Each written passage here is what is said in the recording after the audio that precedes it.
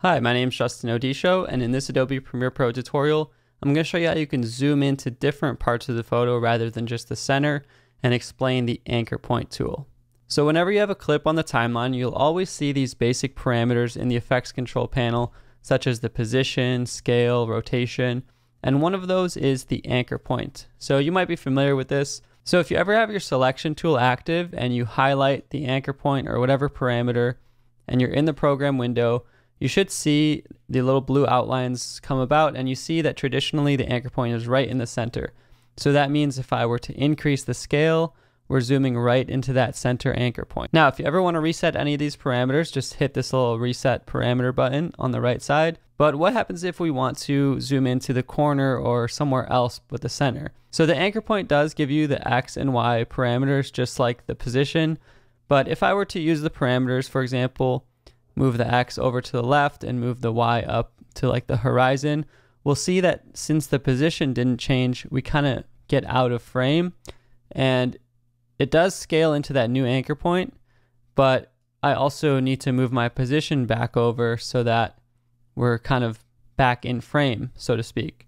But a quick tip I'm going to show you on how to do this is if I just reset everything back to normal, is if you just have your selection tool active and you're in the program window, you can simply drag that anchor point around, and you'll notice the video still stays in frame, because if you watch in the effects control panel, when you do it this way, it'll automatically adjust the position and the anchor point so that it stays in frame. So now if I move the anchor point somewhere else and I zoom in, for example, we have this new anchor point. This can also be useful for rotation.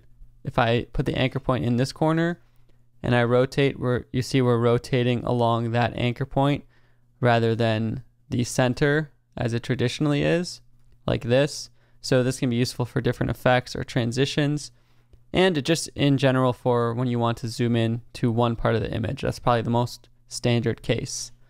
As a quick side note, there are other effects in the effects panel, such as the magnify effect in the distort panel, which also allow you different options for kind of zooming into stuff or magnifying.